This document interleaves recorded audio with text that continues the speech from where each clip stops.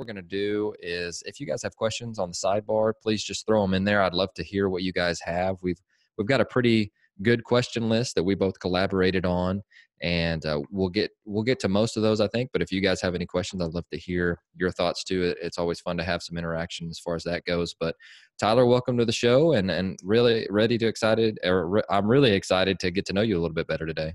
Jonathan, greatly appreciated. I've heard a lot of good things about the podcast. I've listened to bits and pieces of some episodes, so thrilled to be on, really excited about it. And this conversation, I'm sure, like you mentioned, there's a couple questions. I'm sure it'll be very nonlinear in nature. I'll kind of bounce around a little bit. Hopefully, keep everybody engaged. So appreciate you. Thank you so much for having me on. Of course. So for our listeners who, again, I don't want to say that you're new to the baseball world, because you're not, but you're someone that I recently started following and started digging into. I heard you on Rob Gray's podcast, which is fantastic. And I was like, man, I got to get this guy on the show. I think one of the guys that's in here, Connor Gunn, was like, dude, he's legit. Like he's a good guy to get on the show. But for me and our guests to get to learn you a little bit better, can you give us a short snapshot of how you decided to get into not only coaching, but coaching baseball as well? Well, for me, it started probably, no different than a lot of you on the call. Just kind of passionate about movement, passionate about sports, kind of just the feeling, the engagement, the joy that comes along with it, as a young kid growing up. And so, I was going into law enforcement. I actually have a bachelor's degree in criminal justice. And I went to school actually not too far from where you're located there at Northeastern State University in Tahlequah, Oklahoma. And nice. I was just 100% going to be a law enforcement agent. But then after the NFL dream died a little bit, I had a couple opportunities in 2005. I was just needing something more. And fortunately, I'd taken a lot of undergrad elective classes that were relevant, I guess, to human behavior and nutrition and whatnot. And so moved in 2006 to doing my master's degree in kinesiology. And for me, I've done a lot of different things. My target sport and main sport I work with is American football. I say American football because I do work with Canadian football players as well. But baseball has been a passion of mine. It was actually what I was going to play in college prior to going and playing football. I found out football was a full ride at that time. And so I took that opportunity. But for me, coaching really came down to I was a decent athlete, but cared more about the game and investigating the behaviors that emerge within the game of the sports and baseball, football, whatever it may be. So with where I am right now, I am in a baseball facility in Minnesota called Starter Sports Training. I took the position along with a colleague of mine, Rich White, just about 9 months ago. And we've been kind of moving towards, and one of the main reasons I actually took the position is they are firmly committing to an ecological approach to learning and making sure that we are all kind of on the same page. That way we're not pulling the athlete in two different directions because we're all stepping into the learning space. So for me, I took that position because it was going to allow us to create this co-adaptive relationship amongst the coaches as well as the actual athletes and players themselves. And then I do my evening time and my weekend times are spent through Emergence, and we're a sport movement skill education company. I'm sure we'll get into that a little bit. But yeah, so kind of it started as a young kid and then grew. That's awesome. And I love that. And it just furthers my point that all good people have Oklahoma ties. So I'll firmly entrench you in that as well. But this should be no surprise to you since you spent some time here. But we were in a tornado watch last night, so that was a good time. And I was on a Zoom call with two other guys that one went to OU and one went to OSU, and they're like, hey, I don't miss that at all. Like, I completely get it. But whenever we're talking about an ecological approach to learning, again, most of our listeners, at least the listeners that I have from my base, from a podcast standpoint, maybe not the guys that are listening today, but what does that mean? Like, so I feel like as in the baseball world, we're making progress towards some different ecological ecological concepts, some nonlinear pedagogy concepts. And those are some terms that have only been recently introduced to our world since it's an old sport. And so can you kind of walk through what ecological approach to learning means, like when you say that? No, I certainly can. It's interesting because these principles have been around for a while, and intuitively good coaches have been using aspects of them for quite some time. And I don't want to get too much in, unless the listeners want to get too much into the extremely, in-depth knowledge as far as like perception, direct perception, indirect perception.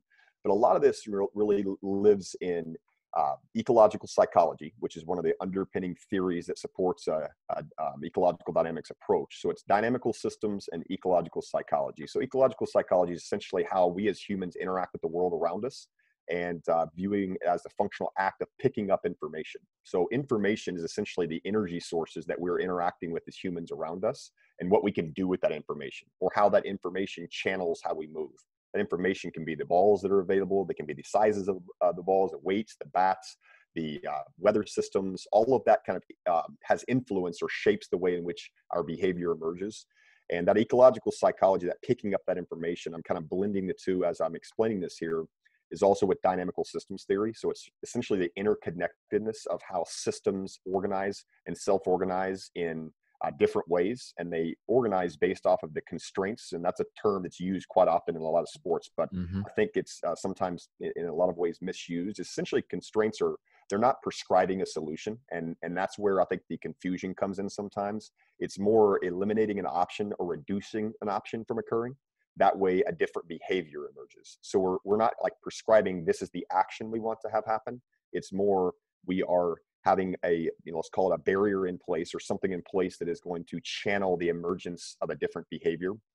So ecological psychology at its purest, it views athletes, sports teams, and it's not just exclusive to that. I mean, this is not just in the sporting world, but it views athletes and sport teams as complex adaptive systems. And we as systems have different emergent tendencies or behaviors based off of what constraints are available. So the constraints are innings, like I said, they're pitch counts, they're the weights of the bats. There are a lot of different things that are going to channel the way a human system organizes their behavior based on the information they're connecting to. So that's where that ecological psychology part comes in. And last bit, and we can move past the extremely nerdy part, is it looks into like theories of motor learning. So from an ecological dynamics point of view, motor learning is viewed as essentially something that is continually adapted over time. It's not something that's fixed or permanent to where we've compartmentalized and stored every action that could potentially have happened in life in the brain somewhere. Rather, it views the brain as part of a larger system, and the system is entirely responsible through the interactions that occur with the environment for the behavior or the action that then emerges. So that's where you really have that importance. So that's the in-depth answer, or shorter answer, actually. No, I love that. And again, I didn't want to get like 40 minutes in and somebody going, man, what is he even talking about? So we should have had we should have sent out like a definition, Encyclopedia Britannica for myself too. But we do have a movement terminology cheat sheet that is available for coaches through Emergence. So if you get on, follow us online, that's accessible as well. That way it kind of makes some of these ideas, like I said, a lot of coaches have been using some of them. So. Oh, I love that. Thank you. I'll try and put that in the show, or I will put that in the show notes. So one thing that you mentioned, and I know that this one has been really popularized in baseball in the last couple of years, and that's the use of constraints. And you talked about some different aspects of what that meant to you. And I guess I'm maybe trying to simplify it as best I can. And I just think it's for me, it's set up, and you're setting up a problem, and you're trying to let them find the solution. So it's almost like you're giving them a roadmap. You're saying, you're here. We want to go here. Now, here's the best way, or you can find the best way to be able to accomplish this task based on, so many different, like you said, ecological aspects. But is that kind of, again, that's a simpleton answer, but that's just the best way that I can use to describe the way that I've used constraints. Is that more of a like me putting my own spin on it, and our baseball world putting our own spin on it, or is that how constraints are actually supposed to be used? Jonathan, that's probably one of the best descriptions of problem solving in sport and search that I've heard from the baseball world, quite frankly. You're spot on in the fact that it is essentially the search for the appropriate action, and that appropriate action is essentially not something, like I said, that we're kind of retrieving from memory. It's more the interactions that occur between the information that is currently available. And so, that's where when we start speaking to context and the importance of context, it doesn't have to be, and quite frankly shouldn't be, a 10 all the time. I know if we just relied on the game as being the teacher, yeah, of course, that's going to be great for emergent tendencies to occur between the opposing players. But at the same time, that can be information overload a lot of times. That can be too complex for the system. And so our job as environment architects, like you were just explaining, or problem Right. setters or problem I love that. designers, that's kind of the terms that you're just using. It's exactly what it is the fact that we are essentially creating situations. I use the term often slices or snippets, specifically for American football, creating slices of the game. And if we look at it, on a representative level of sports scale, let's say it's a 6 on a representative level of sports scale. If we create that situation, we're allowing for the athlete to then search, and they're searching based off of the tendencies that arise between what their stable patterns are. I think a lot of times it's been growing in the baseball world, that the term attractors. Attractors are essentially Right. stable patterns of organization. Now, that doesn't mean that that's the appropriate attractor state.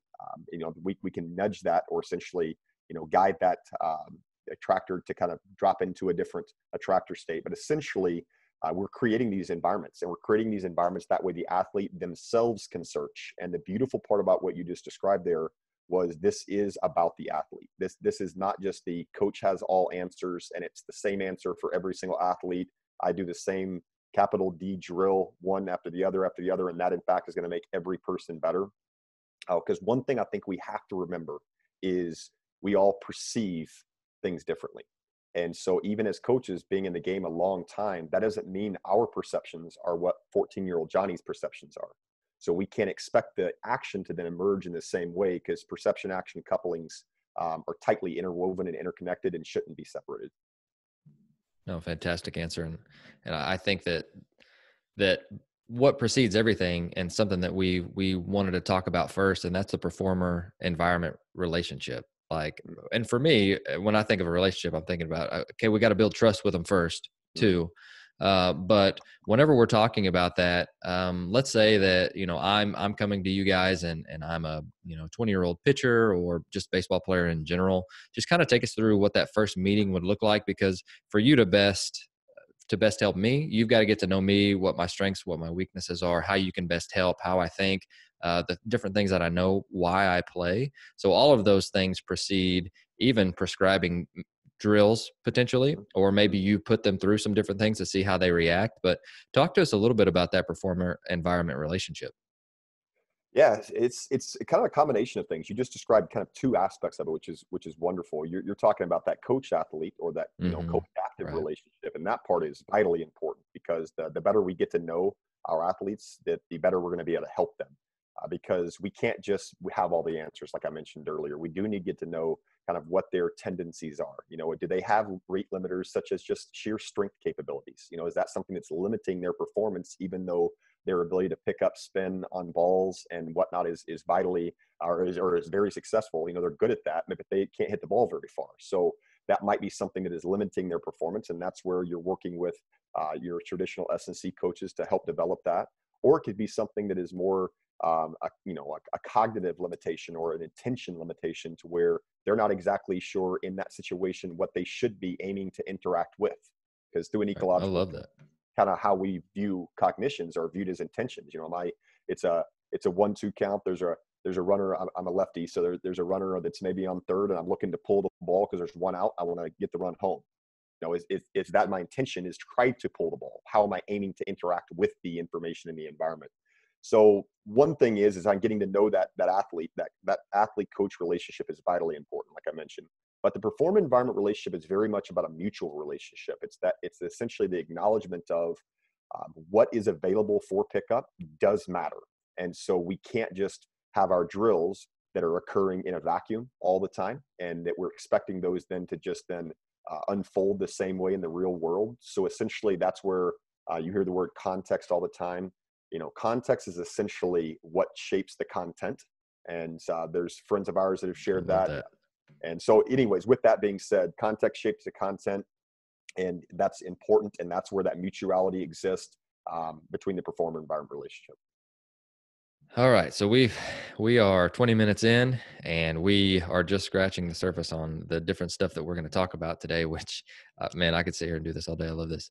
But let's talk about, I guess the first question that I really have, we hear the term self-organize thrown around a lot, and that's right in line. And you mentioned it earlier, but whenever I first started studying this stuff, I was like, oh, cool. Well, we'll just set this up and then they'll figure it out. And then I'll be the world's best coach. And then it'll just be like, hey, figure it out, and then I didn't realize the flip side of that. Well, what if they self-organize in a way that we don't want them to? And I was like, oh God, that's not exactly what I intended at all. And so one of those coaching moments that you're left scratching your head, which I'm sure we all have had those from time to time. And the more that we do, I think the better the coaches that we're going to be. But can you hit on that a little bit? Because again, I think that it's one of those terms that you hear a lot, and it sounds so easy, but it's not that easy. I mean, just hit on that for us a little bit.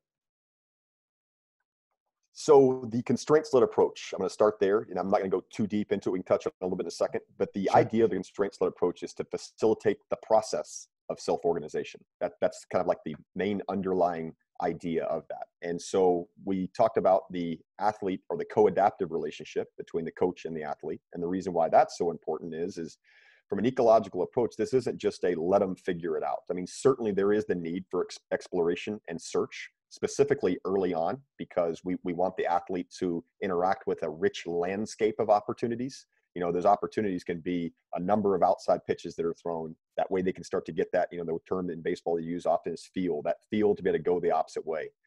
But with that, we don't want this to be where we're constraining to constrain in the fact that we are just throwing it on the outside and that's all we're doing. The athlete knows that pitch is coming.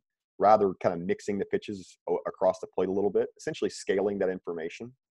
So that self-organization, we're there as the coach to facilitate that. So what does that mean? And Jacobs and Michaels in 2007, they have a paper called Direct Learning. And Direct Learning talks about education of intention. So essentially how I aim to interact. I gave an example earlier about it being there's one out to one, maybe it's a 1-2 count, 2-2 count, whatever the count may be. I'm looking to pull the ball to the opposite field to get that runner home based off of the situations. And then the education of attention might be where my search is. Whereas we, as a coach, where are we helping educate their attention? It might be something like arm slot. What does the arm slot look like? Does the pitcher have their emergent tendencies? Maybe something like they have a slight drop in their arm slot when they throw a particular pitch. So through the analyzing of film, as coaches and then as athletes, we can start to pick up on, and that's where that pick up on that information that is going to, allow us to coordinate and control, regulate our actions too. So as a coach, in simple ways, I'm not just standing back. There may be times where that may occur. Certainly early on in the off season, certainly with younger learners, you're just allowing for that search and exploration because that's how we learn as humans. But as the season draws near, and then as learners are needing to interact with certain opportunities, that's where we set up problems for that to occur. So give you one more example. Let's say I have a pitcher that really struggles throwing in opposing pitchers or opposing teams' ballparks. That could be for a variety of different reasons. It could be because the backstop has different depth that's available. There's different colors that are available. It could be the crowd noise that is occurring. It could be the fact that the team that they're playing is a good hitting team, so they pitch from the stretch often. So as a coach, I'm not just kind of haphazardly letting them do whatever. I'm setting up situations where they may need to throw from the stretch more often. They may need to throw with a little bit more pressure and anxiety. Because if we facilitate the process of self-organization, we are in fact trying to design a learning environment that has those aspects of that information available.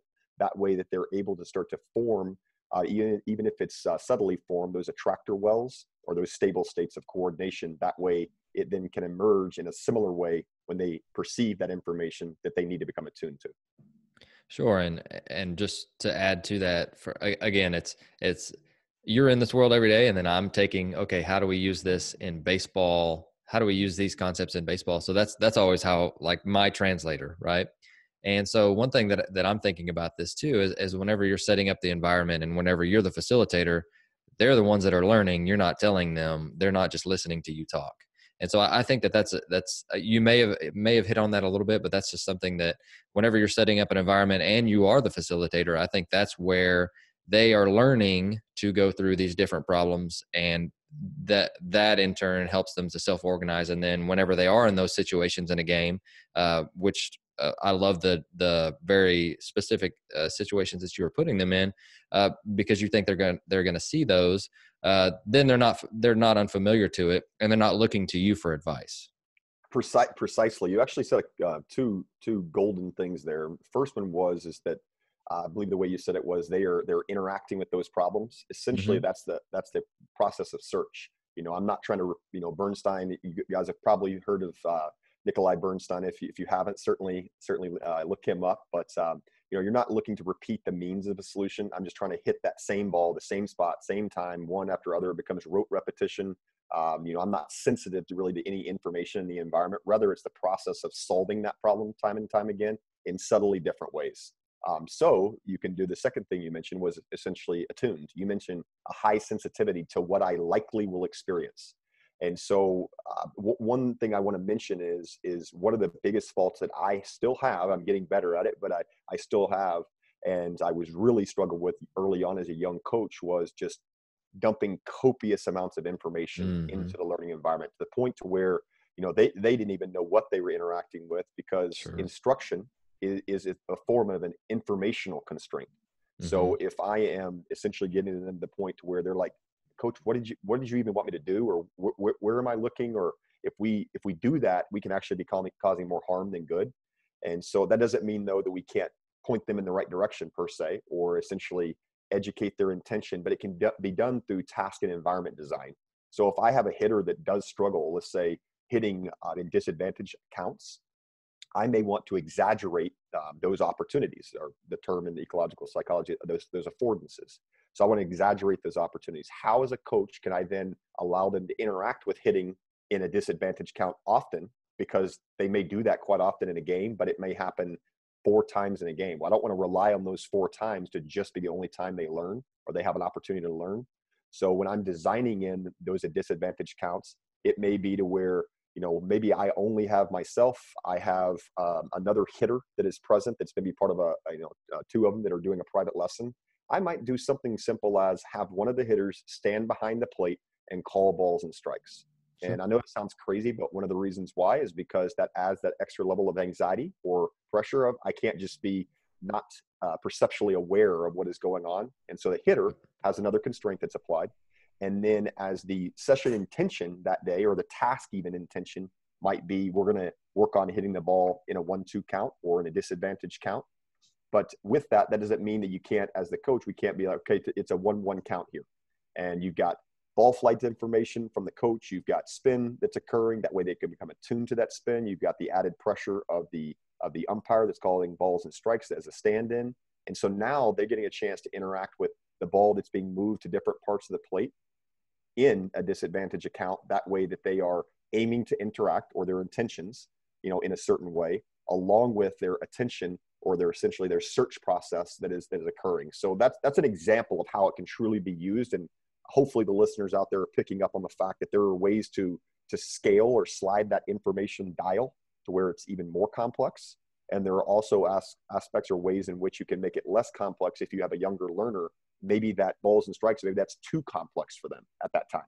So that's where we need to be aware of that co-adaptive relationship. Well, I think that, the interesting thing that it comes out of this is there are some different aspects that we as baseball and some softball coaches that are with us that we've done over time that fit within these frameworks. Maybe we didn't do them as well either. But there are some that I think of, like the balls across the plate where it's like 1 through 7 and you want to hit, between a certain thing. I mean, we still did that this spring training and the players loved it. Another one, and this is, again, so going from high school to pro, I had some preconceived, things of, okay, so these are things that we're not going to do. And one of them was like the baseball with the black line that shows you whether or not you're actually throwing a 4-seam and have proper backspin. And it was immediate feedback. But we did that in spring training. I was like, this is crazy. We did this in like 4th grade whenever I was in 4th grade. And some of our players were like, this is so cool. We've never done this before. I was like, oh my gosh, this is so crazy. But you got to understand the information that you're giving. And another one that I haven't really seen it a lot. I love the umpire one. I think that's a fantastic one. But another one is we had these things from Oates Specialties, and they were basically like a strike zone for pitchers to throw their side pins with, and they had a big white dot, and then it's just like the middle of the strike zone. And so during BP, we would just put that as the catcher, or just right behind them as the middle of the zone. And anytime that they would take a fastball in which we were throwing and it would hit it, then they would lose their round. And so they not only I not only had something to throw to, which was nice, but then that gave them immediate feedback on if they didn't swing, and they got to hear the sound because it's like got these metal pipes and it would just go ping like every single time. So now they're hearing that and they're going, "Oh my God, okay, get out of the cage." So those You are just, those are just a couple of things yeah. that I've walked across that hopefully add to what you're saying. I don't mean to take over the conversation by any No, means. no, no, no. I, I I love love where the this is fact going. I love the fact you added that. You actually just touched on one of the main underpinning principles of a nonlinear pedagogy in general, which is essentially having consequences that are present. And those consequences can exaggerate that behavior that then emerges. And you just talked about having that pinging that occurs. That right there is going to shape behavior in a different way, and oftentimes in a more contextual way, simply because they can't just sit there and wait for the pitch per se that they're looking for or they're wanting, because they don't have 100 strikes that are available for them at that time. And so that in and of itself, those key performance inhibitors sometimes are essentially anxiety, fatigue, pressure. We do need those athletes to interact with those. And so that's a beautiful way to describe it, because as a coach, that doesn't mean that I didn't help them. I just helped them in a different way than me just, that copious information that we talked about. And so that's key there. You did bring up another point. I won't go too far into this because I'm actually doing a podcast with Rob Gray on Thursday about perspective control. Oh, And nice. you just mentioned the black line around the ball, and essentially with perspective control, it's I'm not predicting where a ball is going to land per se. That I am utilizing information that is available at that moment in time to have my end effector or my bat line up with where the ball may be, and it's going to change based off of my movement, because when I move, I'm perceiving information, and it's essentially guiding my action online in real time. But I Mm-hmm. only bring it up because they're in this paper that we're actually going to be talking about on Thursday. Some of the studies that were done were with volleyball players and with the actual ball itself, and that athletes would have less displacement. So essentially, they were moving laterally with less movement whenever the ball was colored or even partially colored, because it was essentially giving away the spin, potentially of what was going to Mm-hmm. happen, versus it being an entirely white ball, and that white ball was harder to perceive the spin. And so there was more movement. And the movement can be either our bodies, or it can be a bat or a racket or something like that. And so that goes back to that need for interacting with those Mm-hmm. opportunities and the need to become attuned to that information. That way our perceptual systems are sensitive to it. And Sure. that's really what we're wanting. And what you're saying, that's a great example, because we're needing to be sensitive as we move into the season. And the last thing I'll mention real quick before we transition is you can look at it as a scale. There's general movements, and there's specific. I actually prefer less specific and more specific. And then there's a bit at the end that I probably would chop off and not even Mm-hmm. interact with per se.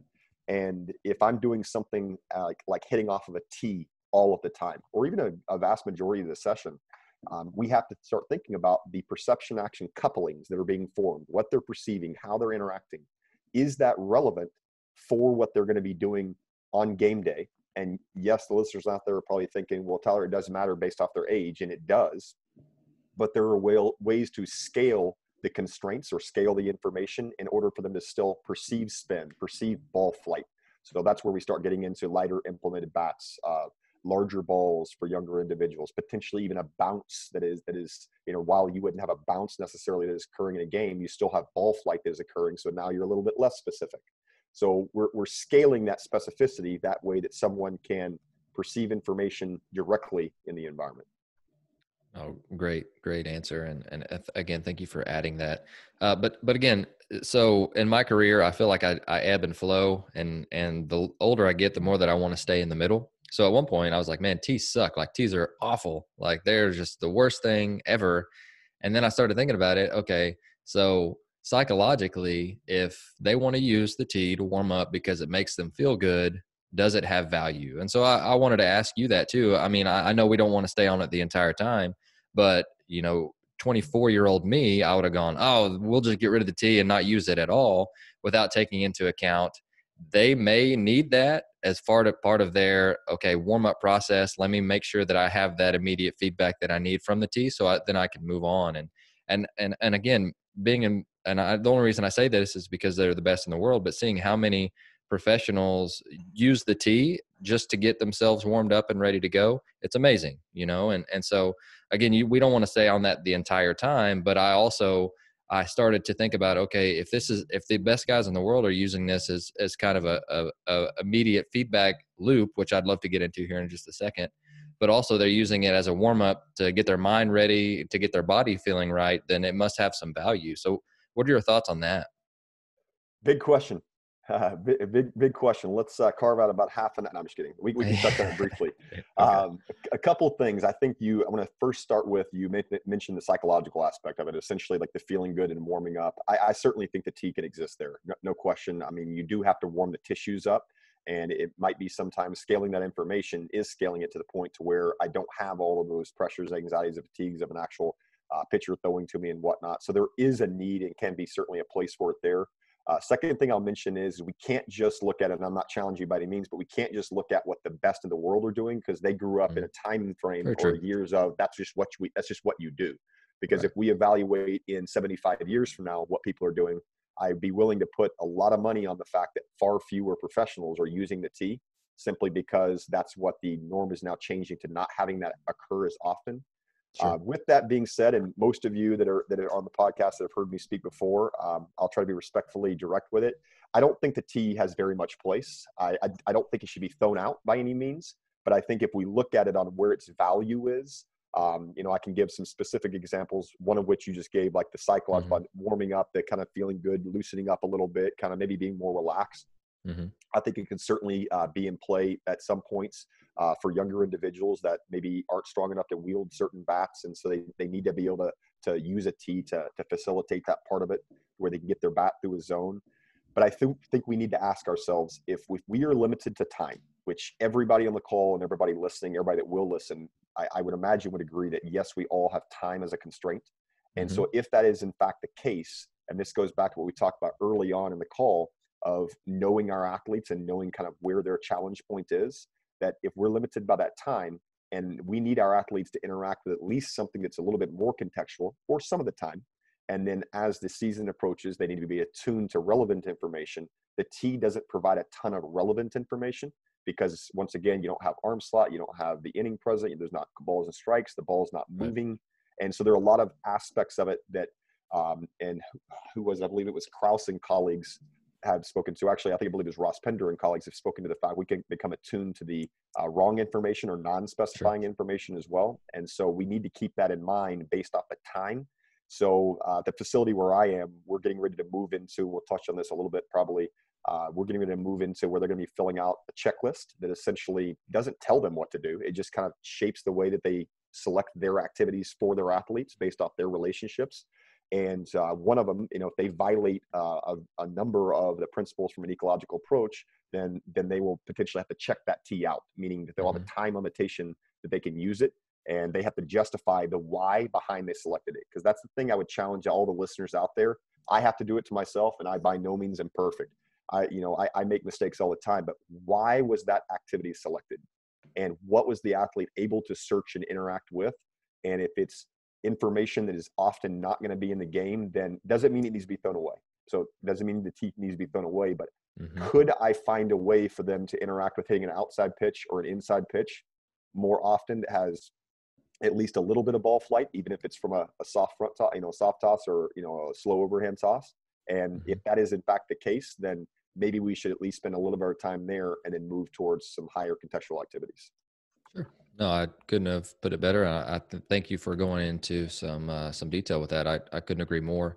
Another thing that I've wanted to do for so long, but I've never been able to do it. And so a couple of years ago, I started reading up on soccer coaches, and Anson Durrance, or Dorrance, however you want to say it. He started these different competitive cauldrons, and soccer has done small-sided games for a long time to try and teach not only competitiveness, but to teach what they do in games with actual live action and time and speed. And a lot of times they just condense the space. And so I have always wanted to do that, because then you've got a lot of different things going on, which are teaching them what they want to do. I think football does a pretty good job of this too. Whenever you break up into your individual groups, you can do this too. And then you come back and then you're 7-on-7, and then you finally go into team defense. And I love that. But I don't think baseball, we've really done that yet. So any advice on, it doesn't have to be like competitive cauldron type thing, but just on for small sided games, which are a learning experience that are competitive that also translates? Great question. I think first, for those out there that, I mean, I think we've all probably heard small-sided games, but some of the reasons behind the why there, a couple things. Number one is you're manipulating spatial temporal aspects of it. So the space and time that is being manipulated.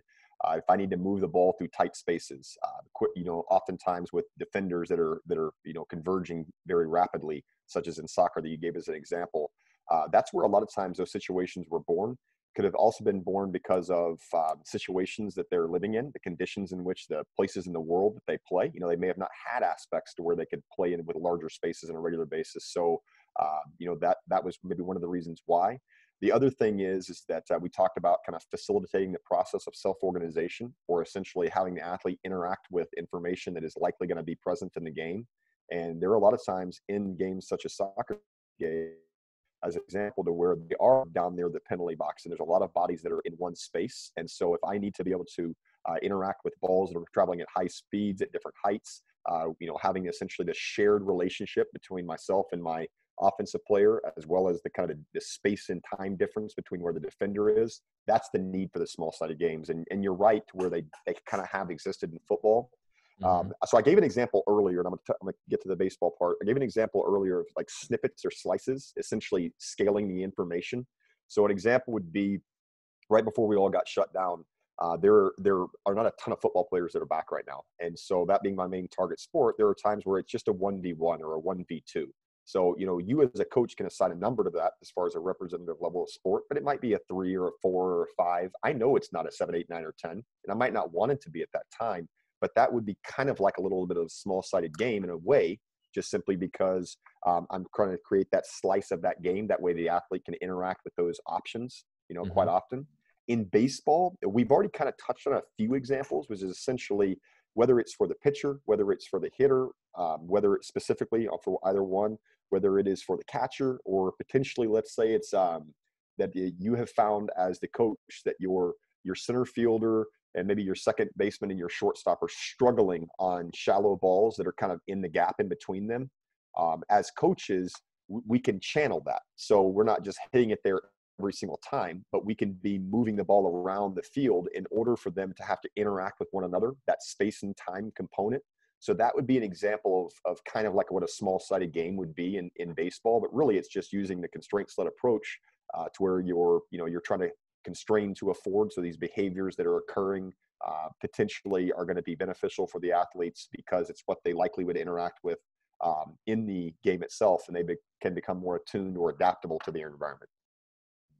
Perfect. And so, speaking of that, again, younger self, and things that guys, again, and Tyler, I've tried a lot of different things and failed at a lot of different things, and then reflected on it and tried to make it better. And so I went into this stage of where we only did like 30-foot BP, where I'm just firing it in there and I'm mixing it. And, and so we did this all winter long, and then we got to the spring, and it didn't work. Like we would see 85 and get blown away.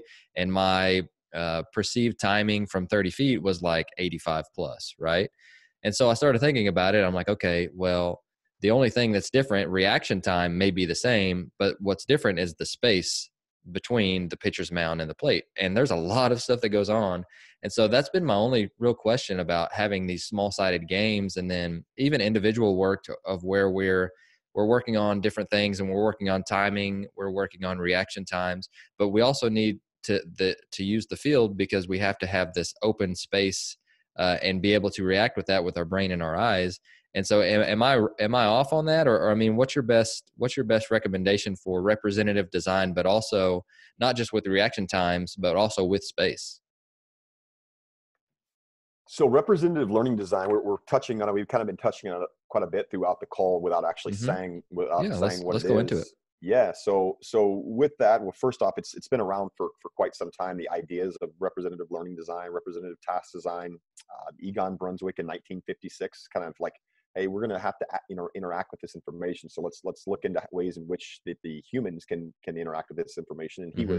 he was not a sport coach by any means, Sure. being a psychologist. But with that being said, with us as coaches, if once again they need to become attuned to information they're going to perceive in the Hmm. game, and you're talking about manipulating spaces as far as the distances between the pitcher and the hitter, and all of those are is that what you were talking about earlier? Yeah. So what I did was I shortened the distance to help with reaction time, which I think it did help with reaction time. But Hmm. also I think that we lose some different perceptual information whenever we move out from like 30 feet to 60 feet. Like it's a difference. So I only did one. And so I was saying, to further your point, but you were getting into Right. that already. Right. So the reason actually why I like that. Now I wouldn't do it all the time. It's actually a suggestion that I gave at the World Pitching Congress back in January this year, and I wrote a blog through Emergence that's on our website right now.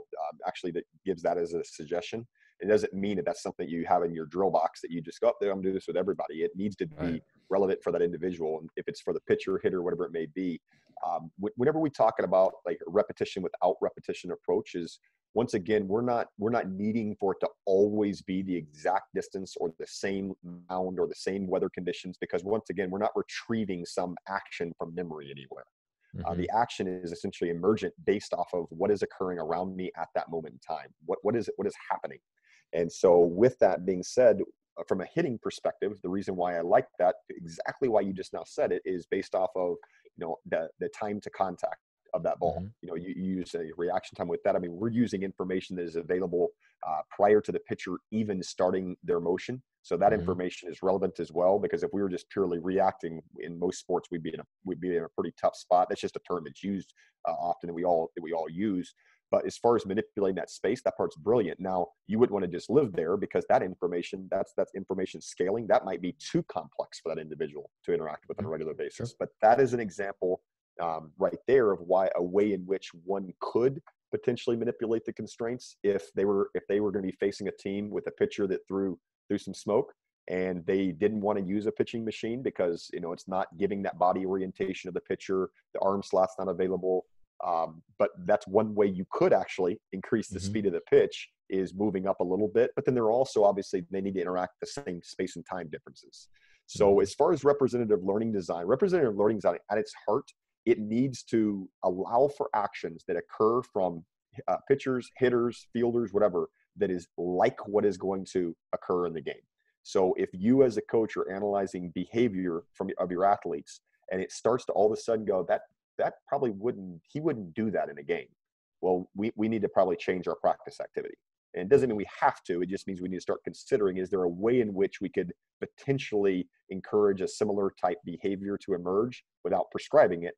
And that's kind of at its heart what representative learning design is, because that fidelity, it's termed action fidelity, but it's also fidelity amongst the system, is so important, because we need that to be something that will be similar to what the athletes will have. So that representative learning design, that's where context comes into play.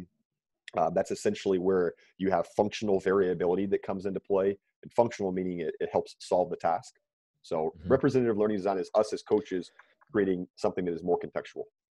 Sure. And while you're at it, while we're talking about past me that has learned from my experiences, machines all the time don't work either. Like it's again, there's so much, that goes into it, and we can try and be as representative as we want, but nothing is so good that we have to do it every single day. Because I went like 30 feet, fired it in there. That wasn't great, because once we got to a game, we saw space. Machine, it's the same thing, because the spin rate is not exactly the same, and there are some machines that are out there that are better.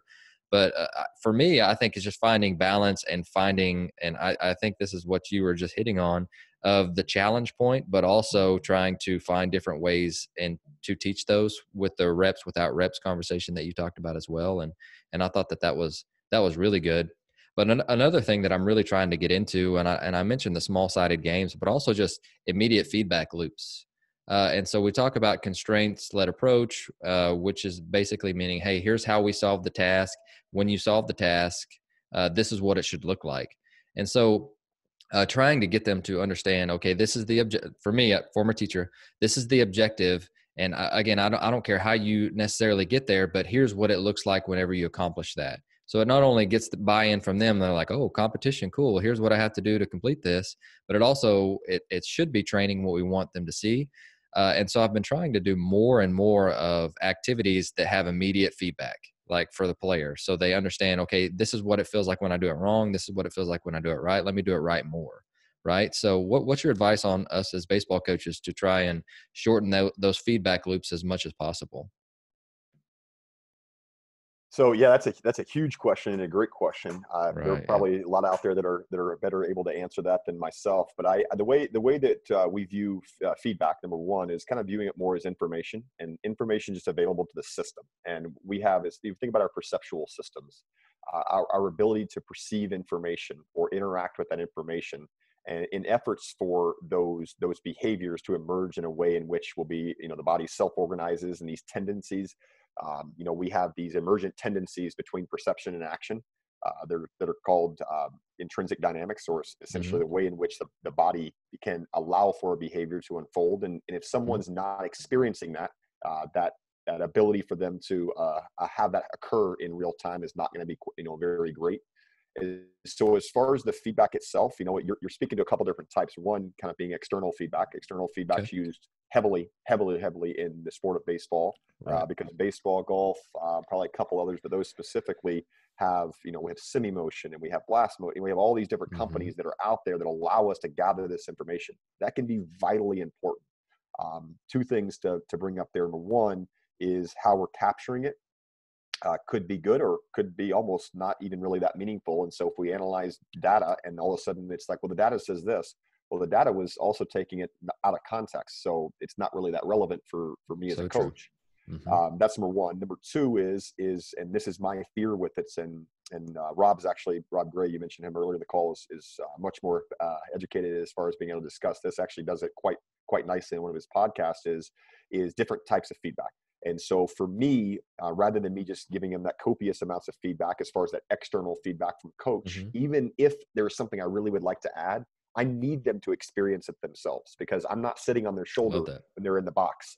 Up, swing here. Mm-hmm. Like their Yep. perceptions are different. Their action capabilities are different based off of what they're perceiving. So with that being said, I may actually take, a couple of repetitions off, let's call it that. And so I'm giving them a summary type feedback or summary information from the situation at hand. That way that we're not just kind of destabilizing their ability to even interact with the world around them.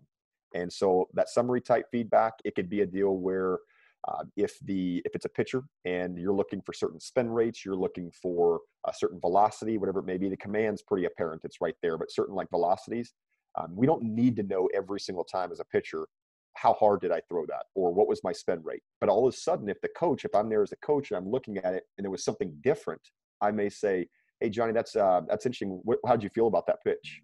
Mm-hmm. I'm bringing attention to it because something may have been different, whether it be for good or for bad. And so I think that external feedback can inundate the individual sometimes. So it is important, yes, but that is also feedback to the system. It's also information to the system. No different than haptic information, no Sure. different than visual information, Mm-hmm. auditory. So all of that essentially is embedded in the system. And when we talk about dynamical systems, like we mentioned earlier, they're essentially, it's just interconnectedness. So rather than thinking about them as silos, is we think of them as systems and interconnected. And that's essentially, when you mention like feedback loops, that's essentially what that is an interconnected system and how they can interact based off of their perceptual awareness or their Mm-hmm. attunement, what they're seeing, what they're experiencing. Mm-hmm. And so hopefully that helps. I'm probably rambling a bit, but No, I love that. I thought that was really beautifully put. So again, with whenever we're talking about really just skill development, one thing that I've been curious about too is one. Let's get into maybe some teaching, and obviously we've done that with constraining and self organizing and trying to set up an environment that closely mimics the game. But how do we know if if the movement that we want to see them in is like actually sticks. So you have it and it's like 3 or 4 reps and they're like, damn, now I'm the world's best coach. I fixed this in like 5 minutes. It's going to stick for, then they get to the game and it just completely falls apart. Or we prescribe a drill for them and we see them struggling. How long do we give them to struggle within that before we look at ourselves and go, it's probably not the right drill for them? You know what I mean? Because I think it's a balance between both of those. And I think it's a balance between, okay, they're going to struggle because it's different and they're trying to figure it out. But I also don't want them to spend a week trying to figure this out whenever we could try something different and they could be getting better in the process. So that's a fantastic question. There are so many parts of that I think we could discuss for a while. But what you're speaking to there is that's the need for it not to be specific. There's not a, I know, some out there may go, you may not like this answer, but the answer is there's not a one way to do it. One size fits all, cookie cutter. I mean, I think most coaches realize, quite frankly, that if we really want to impact our athletes' ability levels, that they have to be at least subtly unique to them and individualized to them. So with that, how do I know? Your question, I think, was how do I know if the movement that is occurring or that is emerging is quality or is going to potentially be beneficial, or when should I step in? Is that kind of the two questions? So really, just whenever so let's say that you want to teach me something. Okay. And how do I know if it sticks long term? Like, how do I know if it's going to hold up over time? Okay, so first thing would be is that you view it across different time scales. And so as coaches, I have been guilty of this a number of times. Is we see something occur, we change something, we manipulate a constraint, such as the boundary that's available, such as the spin, the count, whatever it may be for your sport. And all of a sudden, an action emerges, and we're like, "That's it, I got it. That was perfect. I got the A+ award as a coach today."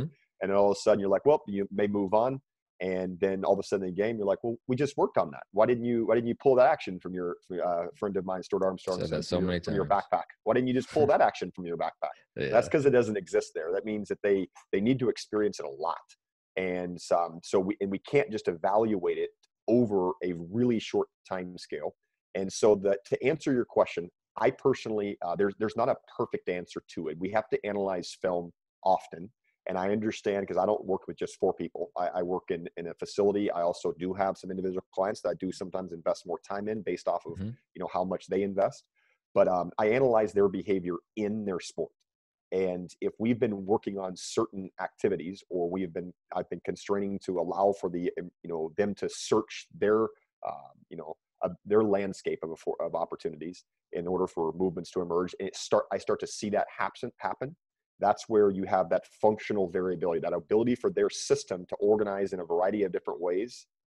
And they essentially are able to have what we've all talked about, dexterity. And then if they don't, then I might need to look back to, well, why didn't it happen? Well, was it just a single situation? Maybe I evaluated it over a different context, or maybe, Tyler, I don't have enough time to just let that happen for a couple of games. Well, I need to look back to, we practiced one thing and all of a sudden it was really good. And then I moved on to the next thing. Well, they're now they might not be attuned to it. They didn't experience it enough. They need to experience it in order to have that sensitivity to it.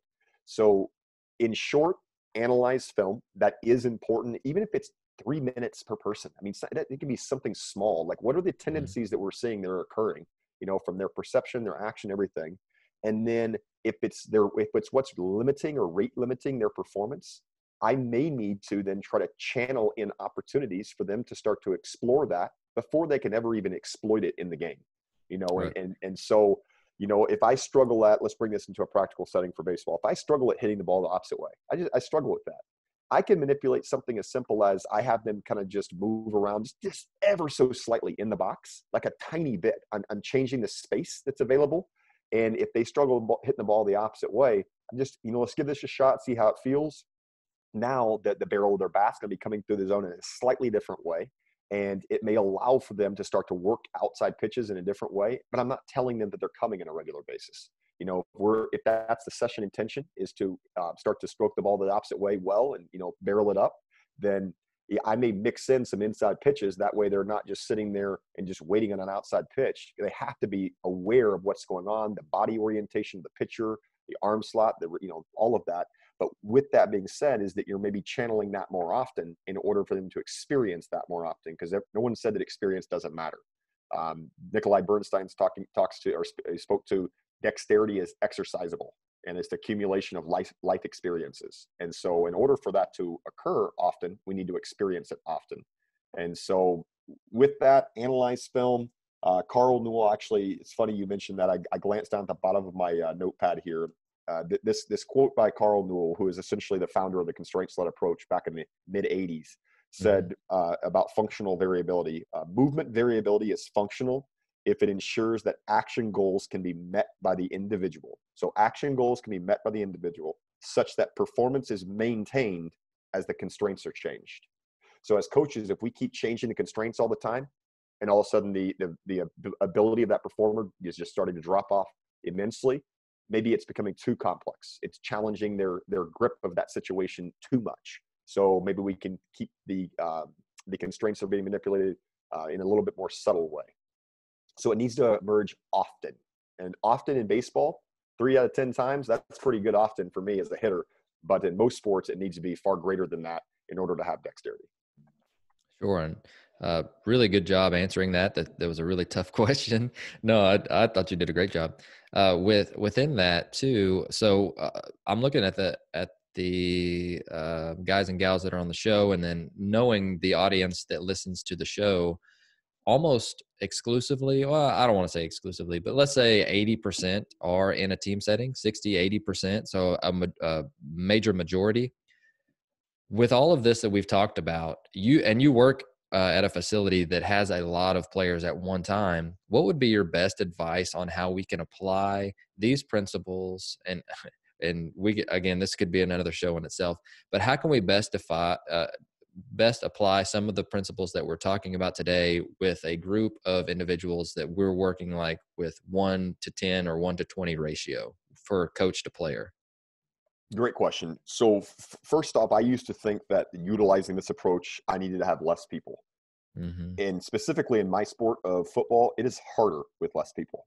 And there may be times, I want everybody to know out there, baseball, football, tennis, otherwise, there may be times where you do want fewer because you need to work on specific opportunities for that individual and design those opportunities through that relationship.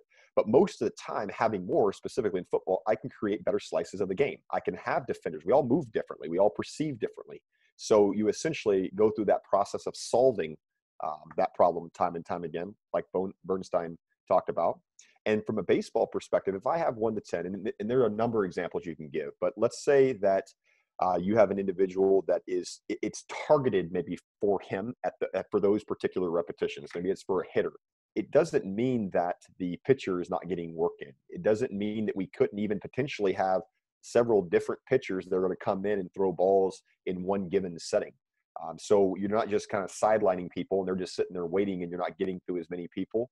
Or if you do have the outfield that is needing to work on balls that are being hit to them, rather than them just having a coach just sit there and hit a ball to them, which is okay. That's okay. Why not have them in that setting to where, you have, maybe there isn't a right fielder that's present. Maybe there's not there's not certain fielders that are on the field. And then that individual that's the hitter that you're working with, you're working on inside pitches, and the half of the field that is there, you have part of the game that is available. And I know it's not a perfect answer, but essentially you have more people at your disposal. Let's use those people that are available. And let's cycle some different pitchers in that are needing pen work and a little bit of exposure to that pressure, that anxiety, to a hitter in the box.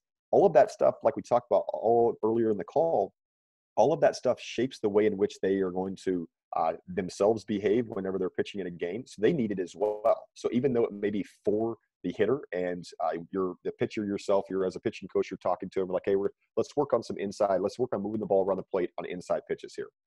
They get a chance to pick the pitch.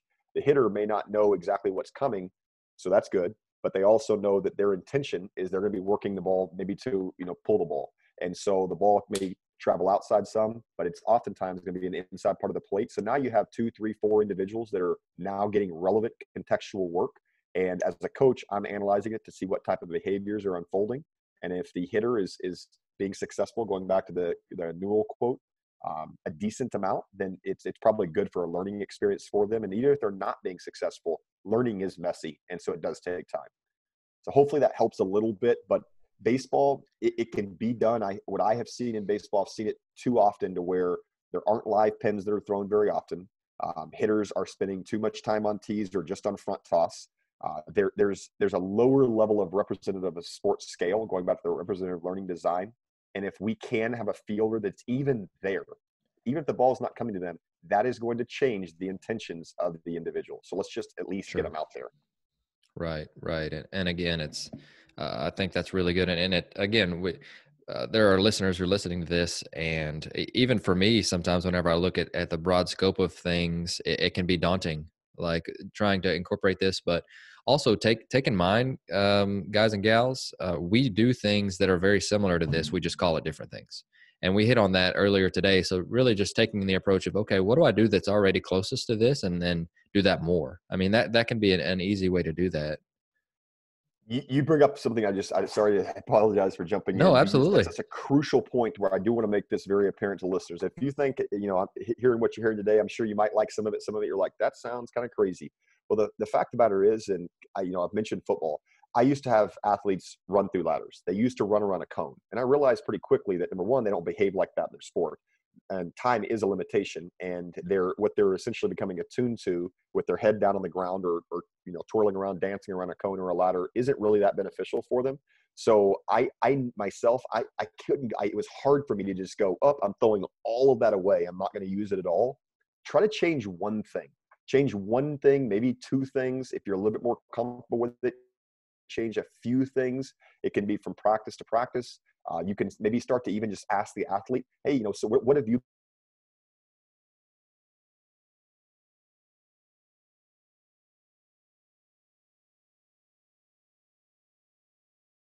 them to interact with, but maybe what they are interested in interacting with, because their perceptions are important. So I just wanted to jump in and say that I think I have a unstable connection here. Hopefully, No, you're good now. better. You froze Okay, for good a now. second, but you're good now. Okay. So essentially, it's important. I need for them to have buy-in and ownership as well. And as a coach, it doesn't mean I have to do a complete 180 and I'm completely different than I was doing before. Because a lot of times, we as coaches, we're doing some really good stuff. Let's just make subtle changes to where it maybe is something that is going to shape the content even better. Sure. And I've been so guilty of that, of hearing some really new, cool stuff and then trying to implement it way too fast, or trying to implement it all at once. And then just honestly getting burnt out and then just going back to what I did before. But for me lately, it's just been a time during this time of COVID-19, for those listening, a year from now, we're doing that then, and just taking this time to reflect on some of those different aspects that I'm doing well, but also, okay, I'm attending a Zoom a day or doing podcasts with Tyler and different things like this. Okay, so how can I actually use this, rather than just listening to it and going, okay, that was cool, I'm going to write it down and then never see it again.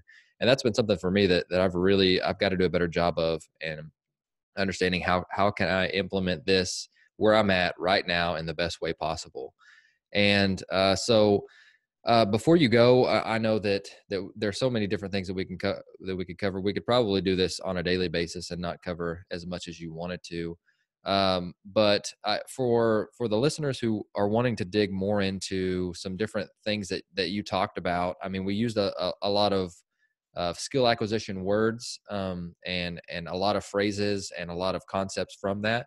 What are your best resources that you would recommend, and two that I would like to throw out there that are fairly easy. Well, I don't want to say easy reads, but fairly digestible reads. One is Nonlinear Pedagogy, and another one is just the constraints-based approach. And then that they actually had a new copy that was written this last year, and then they're going to do one at some point in baseball, which would be great.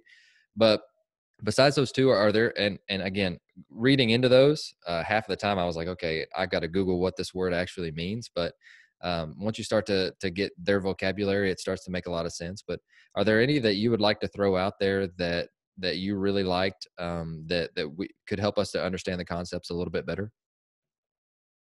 Yeah, there are quite a few. I think the first thing to mention, you mentioned the concepts. I think that those things are important because it does shape the way in which we design our practices. And if what we truly hope for is more skillful performance for our individuals, then we have to have a good understanding of the theoretical underpinnings in order for us to be able to design relevant opportunities for them to engage with. So I do think that they're meaningful.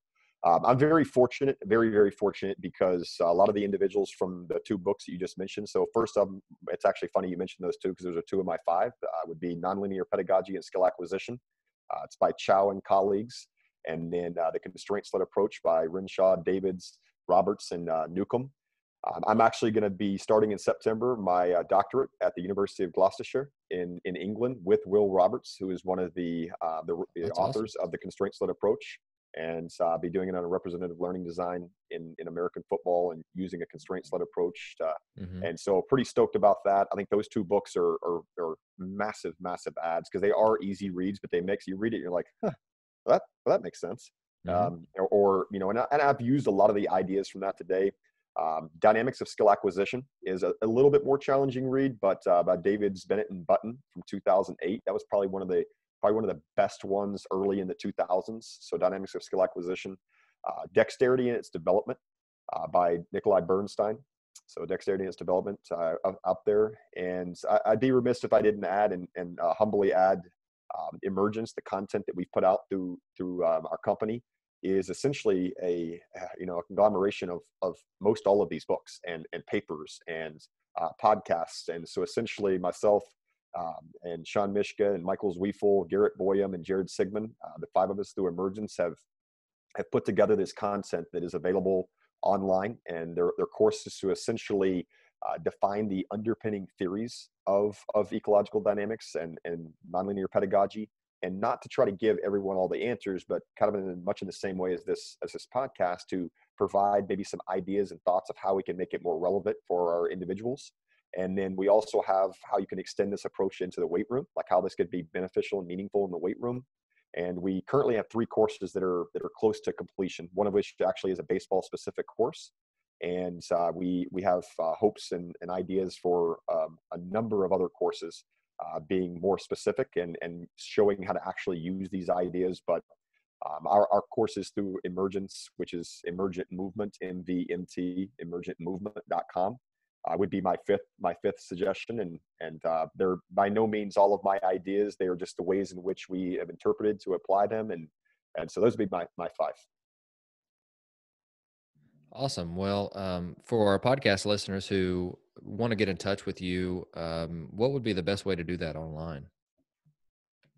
Probably just our social media. I mean, our email would work too, but social media. So we're primarily active on Twitter and Instagram, and we just started as a company in October, so we're relatively new, but we've been doing this for quite some time. Our form of life continues to shift and change, and so it's EMERGENT,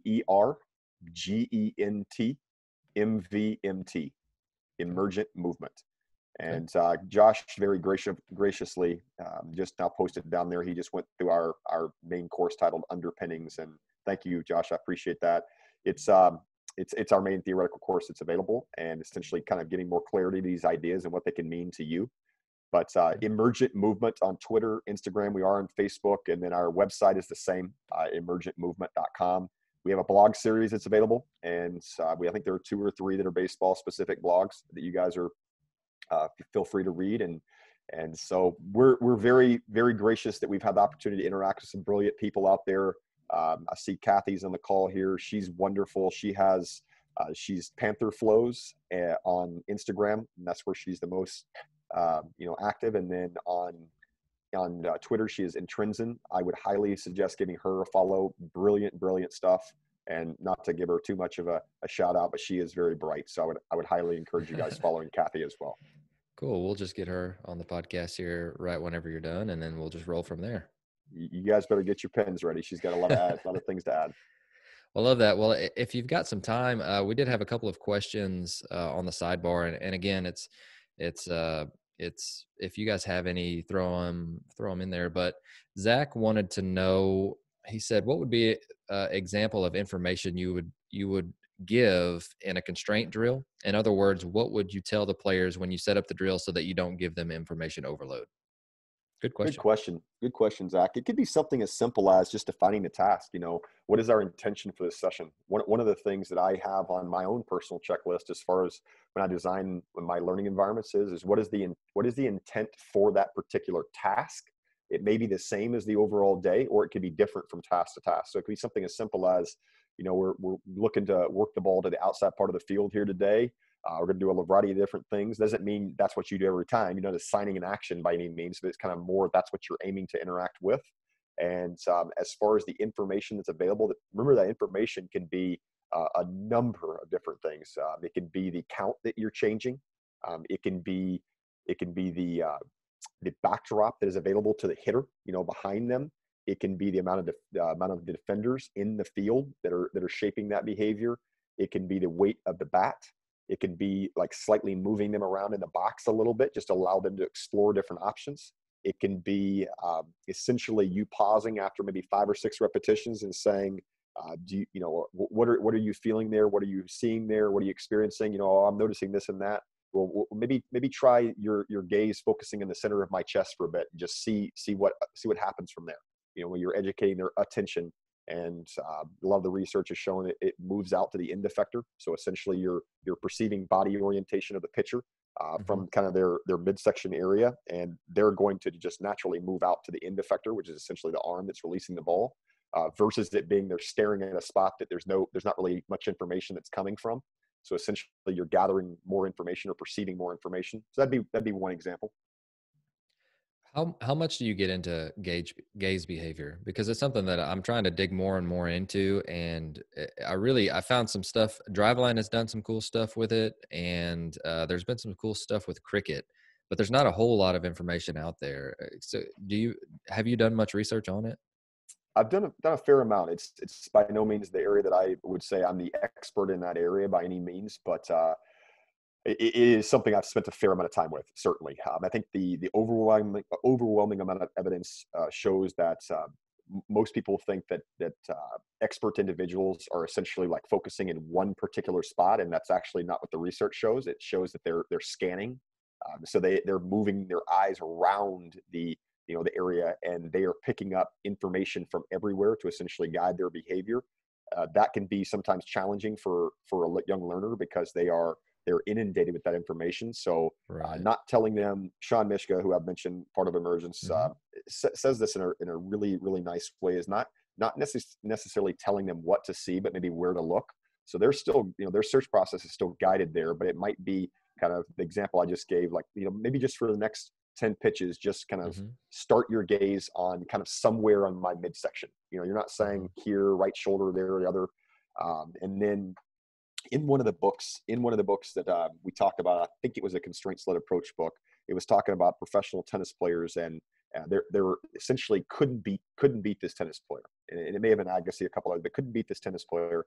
And through searching and searching and searching, both on film, in person, everything, found out that there was a subtle difference in essentially where the opponent's tongue was pointing, whether they're going to serve down the middle or whether they're going to serve to the outside part of the box. And so if it was going to be down the middle, the tongue would kind of point directly out a little bit. And if the serve was going to be wide, it was out. So how would I pick up that information if I'm staring at their belt the whole time, for a field-based sport? So essentially going back to that gaze behavior, I do need to scan in order to pick up information. And as the coach, we can still guide that. But once again, we need to know that athlete fairly well. We need to work with them. We need to actually ask them what they see, what they hear, what they feel. And so that part is important. And the other thing I'll add to that, I actually don't have it pulled up. If you guys bear with me, I think it's by Williams and Davids, I believe. Let me actually, if you guys will bear with me for just a moment, I'll actually pull it Sure. up here and I'll tell you Absolutely. so probably one of the best books out there on this subject, in my opinion, is by, let's see, Visual Perception and Action in Sport. It's by Williams, Davids, and Williams. So Keith Davids, kingpin in the industry. I'm fortunate to have him as my external supervisor for my doctorate. Perception and Action in Sport, or excuse me, Visual Perception and Action in Sport, 1990s there. That's probably one of the best books out as far as gaze and gaze behavior and things of that, in my opinion. Kathy can drop some in the box if she wants to add as well.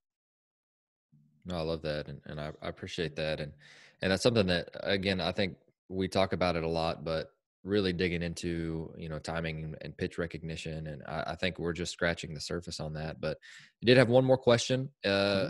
and this is from Matthew. Matt, thanks for coming on the show. He comes on just about every one of them, so I That's appreciate that. awesome. But he said Congrats to you, baseball man. has two. Yeah, he said baseball has two seasons: off season and regular season. Off season more focus on individual skills. Would you agree that regular season should focus more on facilitation of specific situations where the body and mind work on self organization? And he says, "Thank you." All right, let me just read So it one more real quick time. again. Let's see, off Yeah, season, just regular scroll up just season. a little bit. So I think that the first thing I would add to it, thank you for the question, Matthew, is I wouldn't separate them out completely. I think that there's the need to work on both. That's a really good question. The fact that if you don't mind, I'll give you a football example and then try to tie it into baseball. So if I have athletes that come to me in late May, early June, that are college athletes or potentially already have some of my pro guys at that time, I'm not going to just work on just acceleration at that time, or I'm not going to just work on just their strength capabilities. Although I may have situations that are more of a 1v1 situation. If it's a receiver and a defensive back, it may be the receiver working on releases. It may be the receiver working on creating space out of their routes in order to create separation to receive the ball. Maybe I'm throwing or having a quarterback that's available. Maybe it's a 1v2 situation. So they're in fact working on a lot of their releases, their perceptual strategies, their ability to accelerate, but it's not fully contextual like it would be for a sport or like a 7-on-7 or anything like that. But I'm also going to spend more time on, and the term is effectivities, essentially the capabilities or capacities of an individual. It may be something that's limiting their performance, such as strength capabilities or rotational capabilities. So I may spend more time dabbling in that area. But then to your point, yes, I certainly would agree that the specific situations that are going to allow for that attunement through body and mind, performer environment relationship to occur, it needs to be spending hopefully a fair amount of time on that during that time of the year. Otherwise, they're going to go into the games and they're going to look very let's say just disorganized or out of sync because they haven't experienced information that's relevant to their game, or not as relevant, I should say. So kind of mix both in, but if it's earlier off season, a little bit, maybe a little bit less specific. But remember, Hmm. I mean, I would suggest using that representative of level of sports scale, like a 1 to 10. You don't need to be in a 7 to a 10 all the time in the earlier off season. It can be in those little snippets of the game. Maybe it's not a batter in the box, an umpire present, fielders on the field, a pitcher that's there, but maybe it is Hmm. more live pins. Okay, that way that they're starting to perceive ball flight information, body orientation. But then as the season approaches, much in the same way, the whole reason we would play spring training, that part's important. But we Sure. can't just rely on that being the teacher. But that's kind of what's occurring during that time of the year. And obviously baseball is not my number one sport. Jonathan, Hmm. you guys can speak better to that. No, I thought that was really, really good. But Tyler, I appreciate your time, man. I really encourage everyone to go to Emergence, and obviously the new one that you're working out, the Starter Sports. That'll be Yeah, cool. yeah. Hopefully, you So guys will start some baseball stuff there. Will you start writing blogs and some different stuff, or did I just miss those on there? no, we're just now starting, and we will start to have those available. And I'd be remiss if I Okay. didn't mention that my position there. You can call me whatever you want. I don't care. It doesn't matter. That the individuals who started the company, they want my title to be director of athlete learning, and so my position kind of scales into different levels. So my area of expertise being motor learning control, that area, but also Hmm. my background is in strength and conditioning. And Okay. so I don't just view it though as just the weight room. I think that there's far more that can be done from the training perspective or the conditioning. I've got air quotes up, the conditioning 100%. side. 100%. There's a lot that's left out, but my role is to essentially work with the other sport coaches. Josh is actually one of them. He's on the call. He's a Cool. hitting coach for us, working with him to where I'm sitting in or near the cage while he's got hitting lessons that are going on, and I'm not going, oh no no no, we're not doing that today. It's Hmm. more we get together afterwards and we are collaborating based off the why, maybe of what is selected, and we're working towards being able to put out more relevant data. So certainly keep an eye out for that because we're trying to get the point to where we can start to put out information that is going to help other coaches. And we don't have all the answers by any means, but I know we do have the common thread of we're all in this together to help one another. And Hmm. Thank you so much, by the way, for having me on the call. This has been a lot of fun. It's good for me too, by the way, to exercise these ideas in an area that is it's not my number one sport. So to all the listeners out there, I graciously appreciate the attentiveness of you. And Jonathan, thank you so much for having me on.